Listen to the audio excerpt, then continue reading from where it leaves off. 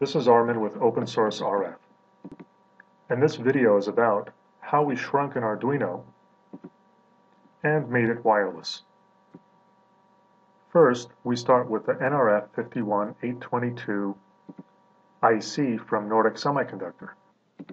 The NRF51822 has a built-in 16 MHz 32-bit ARM Cortex-M0 processor, 256K flash, of which half of it is used for the Bluetooth stack and the other half of it is available for application space. In addition to built-in regulation analog and digital lines, it also has a software controllable peripheral interface that enables it to remap any I/O pin to any other I/O pin. In addition, it of course has a 2.4 GHz radio which is compatible with Bluetooth 4.0 low energy. It features a power output from +4 dBm down to -20 dBm, which is software adjustable, and RSSI, a 10-bit analog to digital converter, SPI, I2C, and UART interfaces, in addition to a 128-bit AES coprocessor. With a built-in DC to DC converter at 3 volts, it's able to achieve 10.5 milliamp at 4 dBm power output. It has ability to wake on button presses or some external stimulus as low as half a microamp. It can run its real-time clock at about 2 microamp and wake up on intervals. It has a built-in temperature sensor and also a true 10-bit ADC. Its input voltage range, which is employed by the RFduino, is 2.1 volts to 3.6 volts with a nominal at 3 or 3.3. RF Digital has designed a brand new RF module called the RFD51822, which is based on the Nordic NRF51822. This is the module that's used in the RFduino. Here is an inside picture of the module. The Arduino code runs inside this module. The size of this module is only 15 by 15 millimeter, which again is just about the size of a fingertip. Here's the pinout for the module, the antenna being integrated. All that's required for connection is ground, power, and the 7 GPIOs. In addition, there's a reset line. No special RF design is required for use of this part. Its pads are placed at 50 mil spacing, which are easy to solder to. Here you have the RFduino form factor in a dip configuration with the RFD51822 mounted on top of the board. This is the complete Arduino compatible module. Your Arduino sketches actually run right on this device. No additional components are necessary for you to run your sketches on this device. Here's a top view and also a bottom view with 100,000 spacing pins. And here's a stacked configuration on a solderless breadboard with an RGB button LED board as well as a CR2032 power supply board. Here's another similar picture of our prototype. The RFduino is very unique in the way that it could actually run off of a CR2032 3-volt coin cell. It can be put into ultra-low power modes and can run for ultra-long periods of time on a single coin cell battery. Using this board enables you to run it off of the battery and not have to require any additional wiring. We also have boards like this one which enables it to run off of a dual AAA battery pack. There's an on-board switching regulator enabling it to run down to very low voltages so you can get everything out of the batteries in the maximum battery life possible. These are also all 100,000 centers and can plug into your solderless breadboards.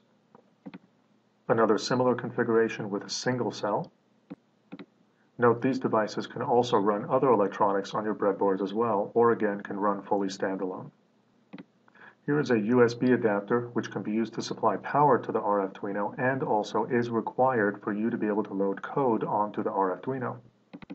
This board contains an FTDI chip to interface UART to a USB connector. Again, it is also self-contained and does not require any additional components other than, of course, the RFduino. Here's a bottom view showing the 100,000 spacing pins. Here's a picture of a protoboard which can be plugged on top of any stacked configuration, enabling you to add your own leaded components and have easy access to all of the available pins. Here's the pinout for the RFduino. As you can see, there are 7 GPIO pins, which can be configured for any configuration you wish. They can be digital input-output, they can be analog, I2C, SPI, or PWM. They're software controllable and remappable. Note the availability of the reset pin and how that's used by the FTDI part mounted on the USB board, which is required for resetting the device when you load your sketch. Please take note, additional Arduino boards are not required to use the RFduino. The RFduino is truly standalone. Here's the RFD51822 and how it connects on the RFduino board. It's basically a pin-for-pin DIP converter. The RFD51822 RF module with the RFduino code loaded onto it can function completely on its own, just the same as the DIP version of the RFduino. In this form, it's actually suitable to be put into production applications as well. Or if you're substantially limited on space, this is ideal.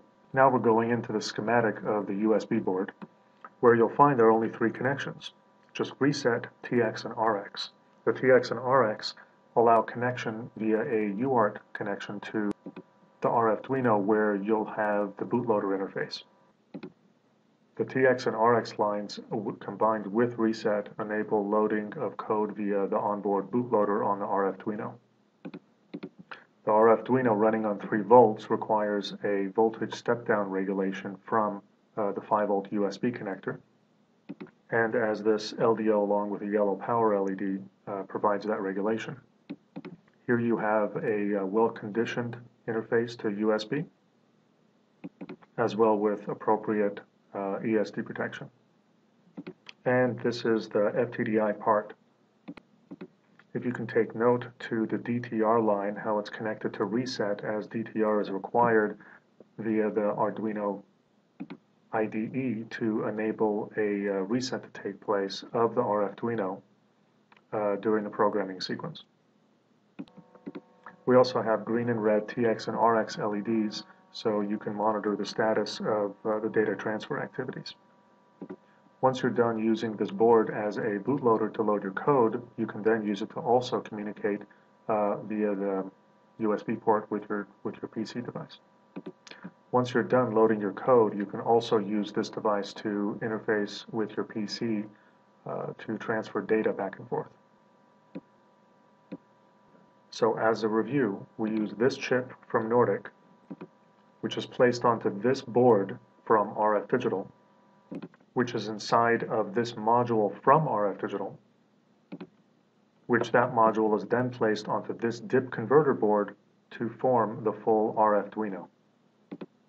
This RFduino board, all on its own, does require this USB adapter board to be able to load code onto it. If you choose to use the RFduino without this USB adapter board, then the only way you'll be able to use it is with a preloaded sketch, which we can load prior to shipping. Then in that case, you must receive it with a preloaded sketch.